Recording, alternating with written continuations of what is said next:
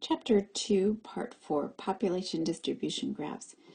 When population is small, scores for each member are used to make a histogram. However, when populations are large, which most populations that we'll be interested in studying are quite large, scores for each member are not possible. Therefore, graphs are based on relative frequency. So instead of showing frequency on the ordinate here, in our x values here, we represent relative frequency. And just as a reminder, relative frequency is equal to frequency over n, and it produces a proportion. So if you are given a graph and the ordinate is represented by decimals, then you are looking at relative frequency. It's a proportion. And so we're going to demonstrate the data using relative frequency opposed to exact frequency, because it's very unlikely that we would have data for all population members. So we're going to use the proportion of those values given a sample that we've assessed. And we'll encounter this word normal quite a bit, especially when we engage in probability. So normal refers to a symmetrical distribution with the greatest frequency in the middle of the distribution. And this is a very common structure for many of the variables that we'll be interested in. And normal distributions apply to anything that grows in nature, so it's normally distributed. So the size of an apple, the size of a kid, the weight of an adult female is usually normally distributed, where the highest frequency is at the center, the average of those values. I think I skipped this point of the graphs use smooth curves to indicate exact scores were not used. So we'll see an illustration of that in just a second. So here's an example. Let's say we want to assess the types of fish in a particular lake. And so again, the type of fish, what kind of scale of measurement, nominal, ordinal, interval, or ratio. Hopefully you said nominal because it's just a named category and we can't rank it objectively. So we have the scale of measurement demonstrated on the abscissa. And instead of frequency, we have relative frequency. So again, the proportion of this type of fish that was recorded. So again, these would be proportions. Relative frequency is equal to frequency over n. Okay, so just to make sure you understand that if you have proportions on the ordinate, we're using relative frequency because we don't have the exact values for the entire population. And IQ population distribution is a very common variable that we will use for examples in this class. So instead of denoting the exact frequency, we use relative frequency. And here are X value, the actual IQ scores. And question, what scale of measurement are IQ scores? Nominal, ordinal, interval, or ratio? Hopefully you said interval. Again, interval exists for very specific types of variables. And IQ scores or any standardized test score is included in the interval scale of measurement because it's absent of a meaningful zero. In fact, for IQ scores, it's not even a possible score. So it prevents it from being ratio scale of measurement.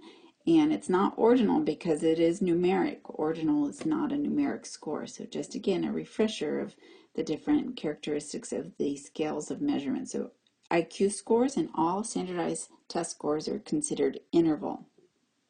So we have those demonstrated on the abscissa and then the relative frequency. And this is the smooth curve that we were talking about that demonstrates that we don't have exact frequency, but we're basing it on proportions.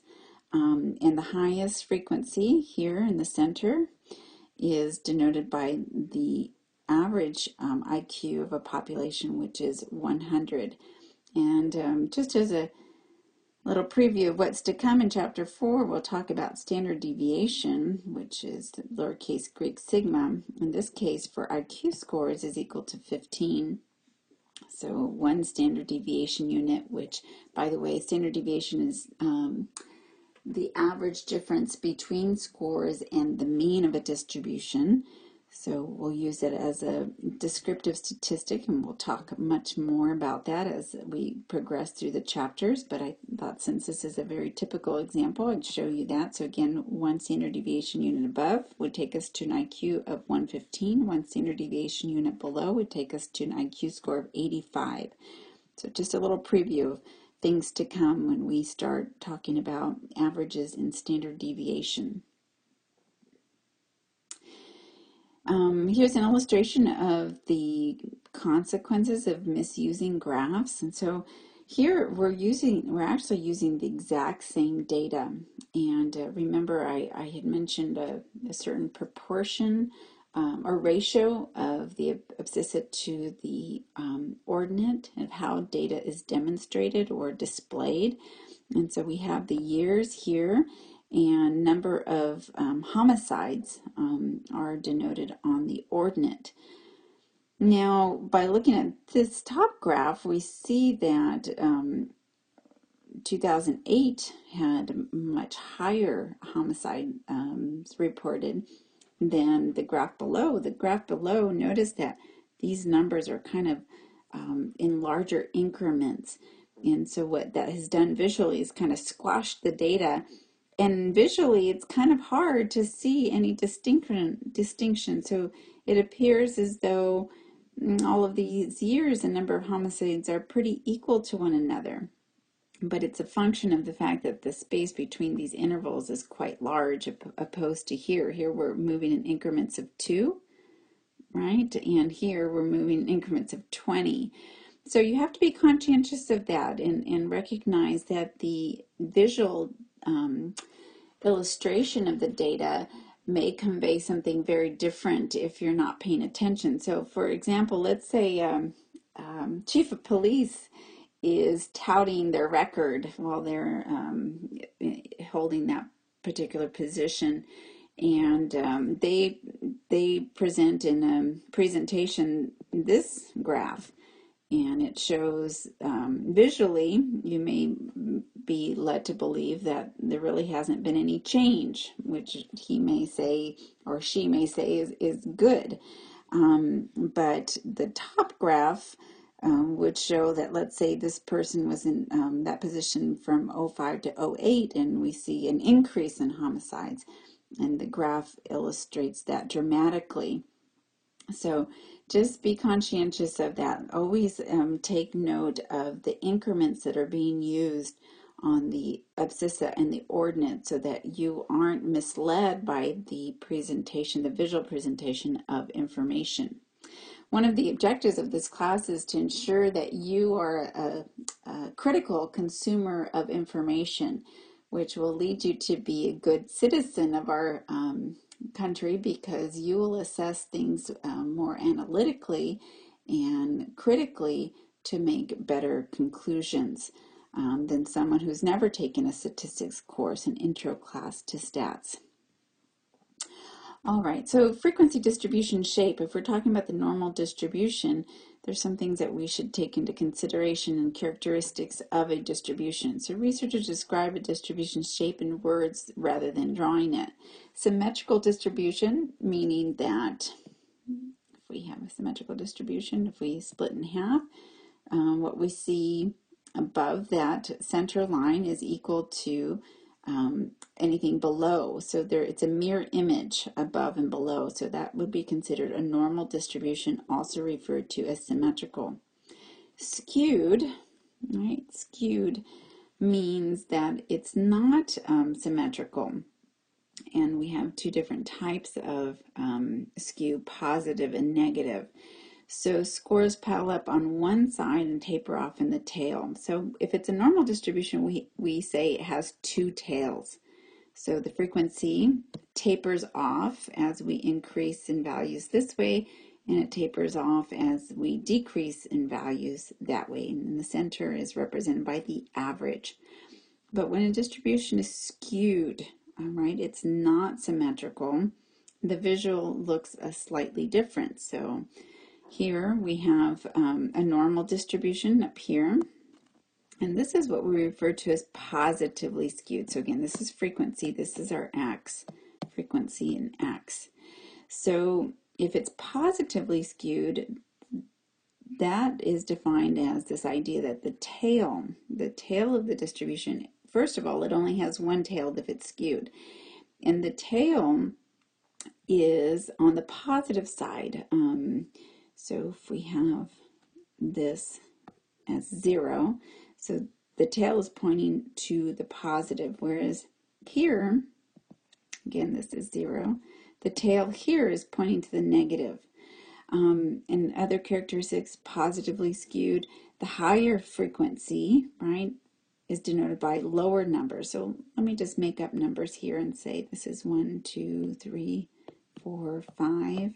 So the highest frequency based on what I've just drawn here is equal to 3. So the higher frequency is denoted by the lower x values for positively skewed distribution. For negatively skewed distribution, we have the highest frequency. Again, if we do 1, 2, 3, 4, and 5, we have the highest frequency denoted by a larger x value. So here it's piled up higher above 4, and the tail is pointing to the negative side of the distribution. So we won't always have symmetrical distributions, but as we get into probability, we will only be working with symmetrical distributions, but we need to consider that some distributions may be skewed. Let me erase this for just a second to ask you some questions. So if I were to say, again, that this is frequency in x values, frequency. If I were to say these distributions illustrate the scores on exam 1, which graph would you say demonstrates that the test was very easy? The test was very easy. Would it be a positively skewed distribution or negatively skewed distribution? So again, that the exam was very easy. If it's very easy, then you would imagine that many individuals would score high scores opposed to many individuals scoring low scores. So if I said the exam was very easy, this negatively skewed distribution would be the best illustration. Again, these are the lower scores down here. These are the higher scores increase as we move to the right. The frequency here denoting that many students scored high scores, right?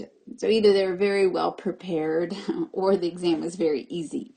If the exam is very difficult, right, very difficult, again, we have lower scores here and scores increase this way. The higher frequency denoted by lower scores, meaning more students scored low scores versus these scores down here, higher scores had a lesser frequency. So this would illustrate that an assessment was very difficult. Very few students scored high. And this distribution, a normal distribution, would illustrate that I would say an exam is very fair. And so we have the highest frequency in the center, let's say a C grade. We have fewer students scoring at the A, B, and A level, and few students at the D and D and F level. This is the type of distribution I want on all of my assessments. The majority in the center, with few distinguishing themselves as being above average, and hopefully very few distinguishing themselves as being below average. So other things that I want to point out is this idea of modes, and we'll talk a lot more about that in chapter 2, but a little precursor. Mode is an illustration of the highest frequency. So if we have one mode, we would only see one hump, right? The highest frequency here, and here, and here. But here we have a distribution where we have two humps, and that would be considered bimodal. And we'll talk a lot more about that in the next chapter. So we have two values that had the highest frequency. All right, so again, we'll have to distinguish between positively skewed and negatively skewed. And that concludes the lecture for Chapter 2, Frequency Distributions. And I will start working on chapter 3 and get those posted as soon as possible.